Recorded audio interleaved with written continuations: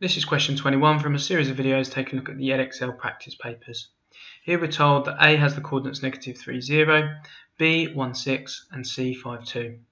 What we're asked to do here is to find an equation of the line that passes through C and is perpendicular to AB. So in order to find the equation of the line which is perpendicular to AB, the first thing that I'm going to need to do is I'm going to need to work out what the gradient of AB is. So, first step to answering this, we need to find the gradient of AB. If we find the gradient of AB, we can then find the gradient of the line perpendicular to AB. So, to work out the gradient of AB, what I'm going to do is I'm just going to take this coordinate A and this coordinate B, and I'm going to put them into an XY table. So I'm just going to make it a little more familiar. So this coordinate here, -3, 0, this has the X coordinate of -3 and a Y coordinate of 0. And the coordinate B is the coordinate 1, 6. Now to work out the gradient between these two coordinates, I'm going to first of all define how we think about the gradient. Now the gradient of a straight line is the amount that the y coordinate changes by as the x coordinate increases by 1. Now the problem that we've got here is that the x coordinate is not increasing by 1.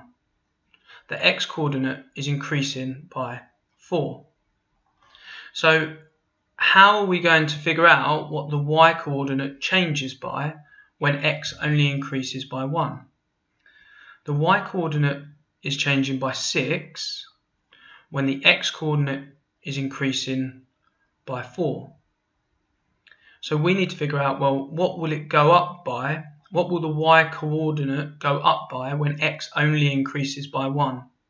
Now, because it's a straight line, we know that that difference is going to be constant.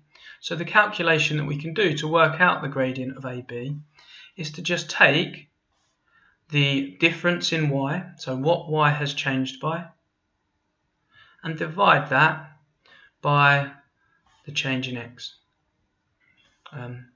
which is 4.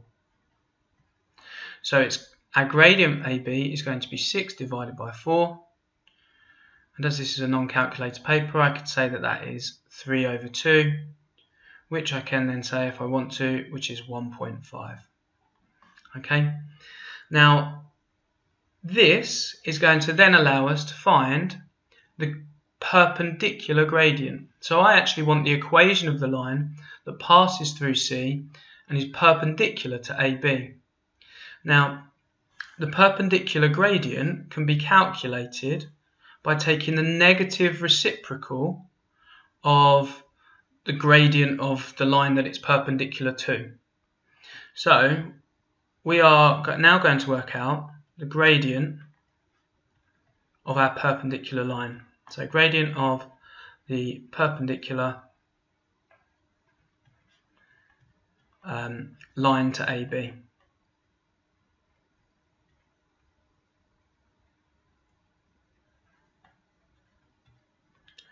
So the gradient of the line which is perpendicular to AB.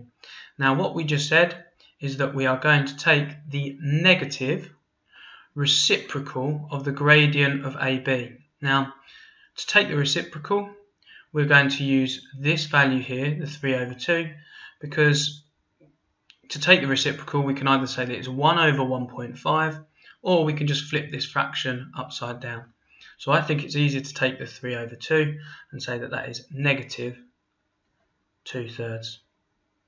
So to work out the gradient perpendicular to AB, we are going to take the gradient to AB, and it is the negative reciprocal. So the reciprocal to 3/2 is 2/3, and it's a negative, so it's -2/3. So we're nearly there. We've got y equals mx plus c. This is our general equation for a straight line.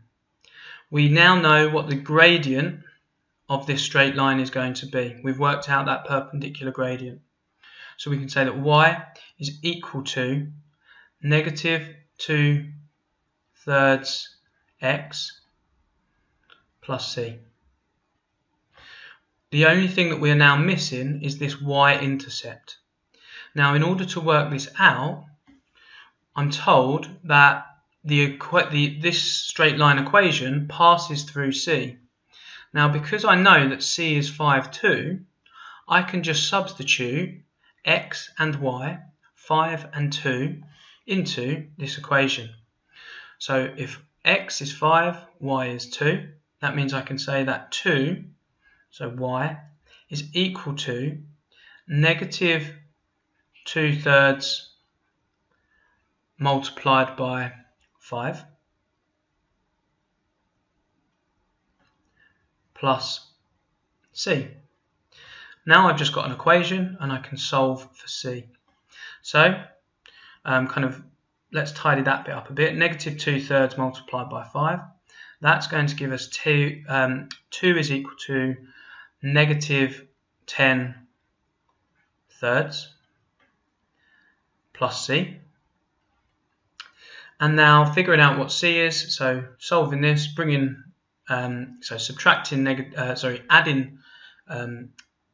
10/3 to both sides, that's going to give me c is going to be, run out of space a little bit, c is equal to 2 plus 10/3. And again, just tidying this up a bit, 2 plus 10/3, let's write 2 in terms of thirds, so saying that 2 is 6/3, so 6/3 plus 10/3, and so what we can say is that c is equal to 16/3.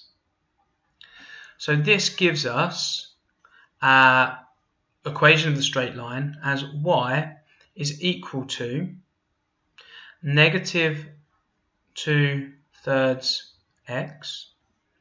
We've just worked out c is 16/3, so it's going to be y equals negative 2/3 x plus 16/3.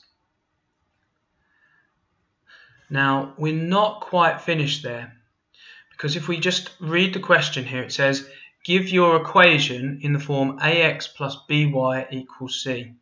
So we want the x and the y on the same side of the equal sign, and then our constant on the other.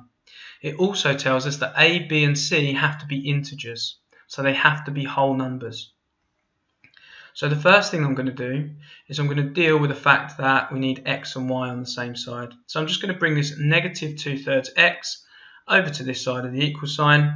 So I can now say that that's 2/3 x plus y is equal to 16/3. And now the last thing that I'm going to do is I now need to deal with the fact that it says here that a, b, and c have to be integers. They have to be whole numbers. So what I'm going to do here is if I multiply this whole equation here by 3, so I multiply everything by 3, 2/3 multiplied by 3 would give me 2x, and then y multiplied by 3 would give me 3y, and then 16/3 multiplied by 3 would just give me 16. So I've chosen to multiply by 3 there to get rid of the two numbers that we had that were divided by 3.